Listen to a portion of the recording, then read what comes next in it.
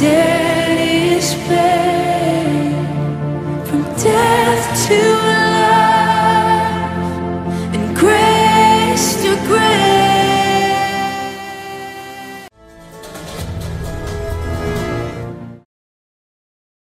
Praise the Lord, viewers. You are welcome to a wonderful, exceptional episode. We are starting a series called the Conquest by the Prayer of Faith. The whole of previous month we looked at revivals in different ramifications. But what is it that stirs up the greatest weapon of conquest while you're on earth? It's a weapon of faith and a weapon of prayer. It's your greatest weapon of conquest while you are on planet earth. Effectual prayer of faith sabotages the devil and dismantles his masterminded attacks against your life. Let me say this: every attack against you, your finance, your family, that the enemy has masterminded, whether hidden or open, this month they are dismantled, they are sabotaged in the mighty name of Jesus. As you intentionally grow in your faith and in the power of prayer, this month the enemy shall be far from you. The attacks of the enemy shall be far from you. Diseases that have dilapidated your life, they shall be far from you. In fact, right now, the healing grace, the balm of Gilead from heaven is reaching out to you right now, healing your body, healing every disease you carry. This month, the masterminded attack of the enemy against your life is dismantled in Jesus' mighty name. Now, your prayer of faith is so precious before God. And that's the first thing I want you to know. Prayer is not struggling to beg God. Prayer is not struggling to beg God. Your prayer of faith as a child of God, as a believer, is so precious before God. And let me show you the Bible. In Revelation chapter 5 verse 8, and it said, when he had taken the book, the 4 beasts and the 24 elders fell down before the Lamb, having every one of them harps and golden vials full of odors, which are the prayers of the saints. The prayer of the saints come before God as a sweet smelling odor. That's how God perceives your prayers. But the prayer of a sinner is an abomination before God. So if you're a believer and you embark on the adventure of prayer of faith, it comes before God as precious perfume. And he wants to answer such prayer very quickly. May God perceive your prayer as precious perfumes from this month in the mighty name of Jesus. And let me show us why is the prayer of a saint so precious before your Father. Number one, I'll give you a practical example. Children that communicate with their parents regularly develop a strong bond with them. Prayer is simply communication with your Heavenly Father. And on this basis is communication in faith. Prayer is not begging God. Prayer is not crying before God. Prayer is simply an effectual communication with your Father. And children that communicate regularly with their parents, they develop a strong bond with them. In fact, some parents have gone as far as, or some children, and setting up a special ringtone for their parents. So when that ringtone is, so it says, it's daddy, it's mommy. And some parents have special ringtone for their children. When that ringtone is ringing, they know is which child is calling. Because there's a precious intimate relationship. And that's exactly what happened when you develop an effective communication with heaven in prayer of faith. Now, constant communication is the lifeblood of any relationship. If you drain the body of blood, that body is dead. If you drain your relationship with God of prayer, your relationship is dead. And so many prayerless believers are moving around like zombies because they have no defense of God if they are attacked by the enemy. They have no backup from heaven. Angels respond to your prayer of faith. So when you become prayerless, you have no angelic defense. Prayer is so precious before God. Now, when natural children maintain organic, deep-seated relationship with their parents, they make the heart of their parents glad. Their parents cherish such level of relationship. They pray and bless such children. Jesus says something that is so wonderful.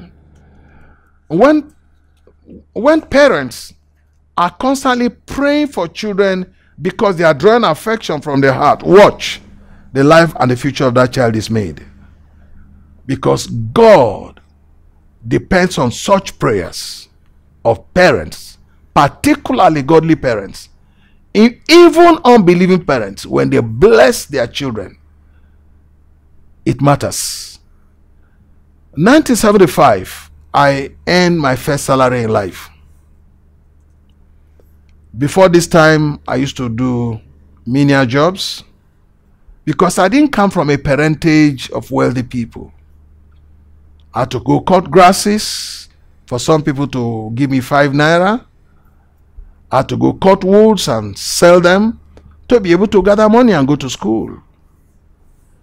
And every holiday, my hands are blistered because I had to go to the forest and join forestry people, cut down big logs. When you fell one, and of course we're using axes, not saw. And when you fell one, and it takes hours, real hours of hard work, and your hands are blistered, you earn 5 naira.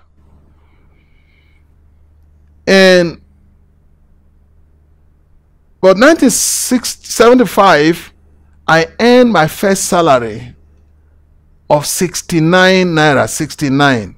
Now notice, it's not 69,000. 69 naira. And I know my mother called me and he said, your first salary, use it to buy something for your father. And I was trying to question her wisdom in that. Why? Nothing for myself? Well, I wasn't really deep in scriptures at that time. She was trying to expand to me the principle of first fruit. And she said something. He said, whether your father likes you or not, when you bless him with this first salary, he said, you pull out blessing from the heart of your father upon you. I said, okay, I'm going to do that. So I went and bought some things, jumped on top of the back of a motorcycle and rode to the village. And I brought it to my father. And true to what my mother said, when my father saw the gift, he wasn't expecting it from me. He wasn't. Because, of course, he knew that I had a rough time. But when he saw that gift from me, my father, out of surprise, opened his mouth and began to bless me. So I told my mother, what you say was true. Oh, how good for children to listen to godly parents. If out of my own understanding, I say, no, I'm not going to do that. Oh, no, you didn't take care of me. I would have lost that blessing. That was the best blessing my father blessed me with his mouth before he died. Now, how much more when you have an organic relationship with your parents? You are pulling something out of their heart. Now, understand this. There are two things that the Bible is talking about here.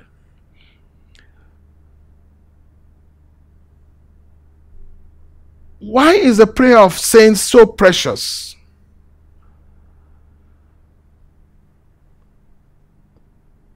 And what is it that will make your prayer so precious? I'm taking my time to teach this because this is a strong revelation God granted me. Staying before Him, and I need you to understand how your prayer of faith can be answered and how you will not have another unanswered prayer. I need you to understand this. So I'm going to take time during this teaching not to preach it, but teach it. Now, there are two kinds of relationship you maintain with your Father in heaven that makes your prayer precious. Number one, you maintain such organic relationship with Him. And in an organic relationship with Him, He brings forth the blessing of that relationship. When your child you love runs early in the morning, you are in your bedroom, in your pajamas, and who is knocking 6 a.m.?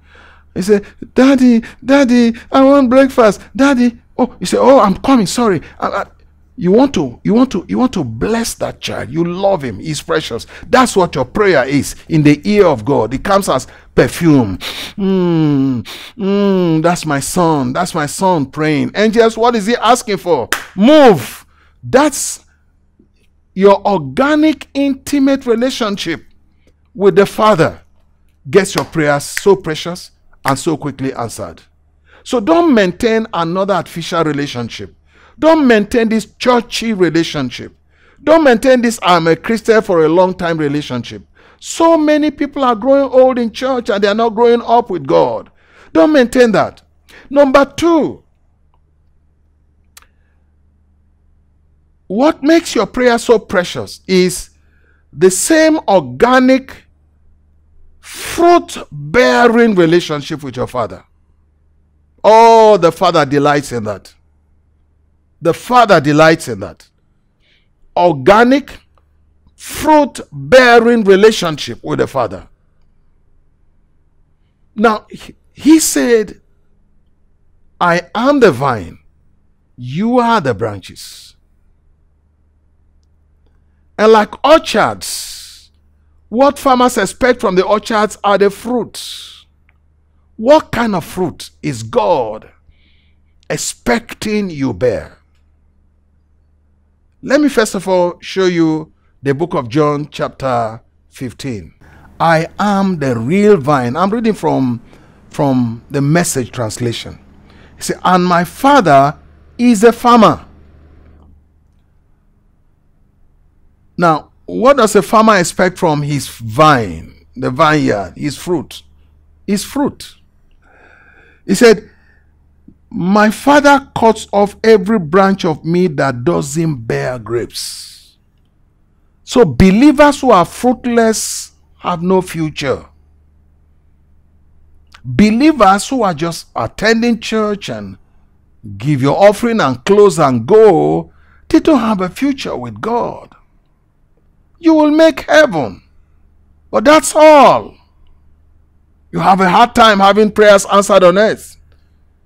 You have a hard time enjoying the beauty of faith on earth. Now, what Jesus says, He cuts every branch of me that does not bear grapes. You shall not be cut off. You shall enjoy the robustness of relationship with Jesus Christ. You shall enjoy that robustness. The sap, the waters of life, the waters of grace, the waters of His blessings that flow out of Him shall naturally flow into you as a branch, as a fruitful branch. He enjoys a fruit-bearing relationship. Number one, He enjoys an organic, intimate relationship. It makes your prayers precious. Number two, he enjoys a fruit-bearing relationship. It makes your prayers precious. And he says, and every branch that is grape-bearing, he prunes it back. He doesn't allow it to get wild so that it can bear even more. Jesus says, by the word I speak to you, you are already pruned. That means if you are going to have a fruit-bearing relationship with Jesus, you have to constantly be in the Word of God. By the words I speak to you, you are already pruned. Now, so if you start living your life by the word, you start making decisions by the word, not erratic decision, not just emotional decision, not a decision that satisfies your flesh, but decisions by the word and by the Spirit of God, that Jesus said you are pruned to bear more fruit. That's what the word does in your life.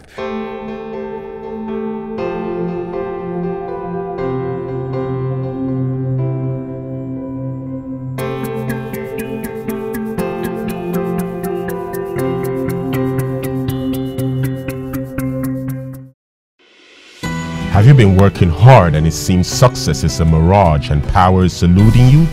This package is designed to help you. Power for your victory and breakthrough. It's a 3-DVD series. With a love gift of $45 or more to partner with Amaga Ministries, we will send you the link or the hard copy. Thank you.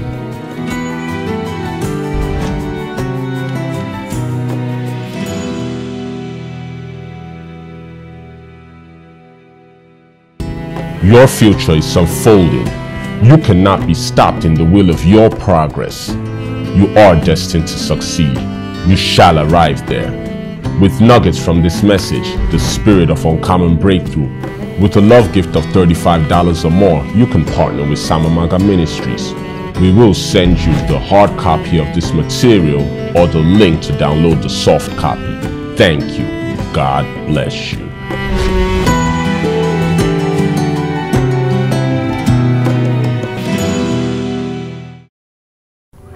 Achieving what seems impossible is not about struggling, but by the application of the right power keys. There is power available for you. The power of faith so you can soar high and stronger.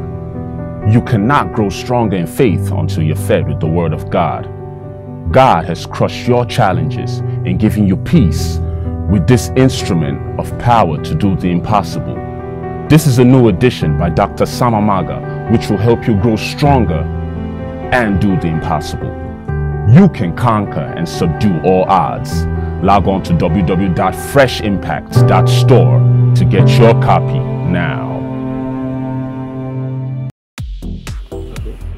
To join the ongoing KDF Global Revival Prayer Movement, please log on to kdf.samamagaministries.org. Fill in your information, click the subscribe button. For smartphone users, go to the option button at the top right corner and click on Daily Prayers. If you're using a desktop computer or laptop, click on Daily Prayers at the top right corner to access the daily prayer points. Thank you for being part of the Global Revival Prayer Movement.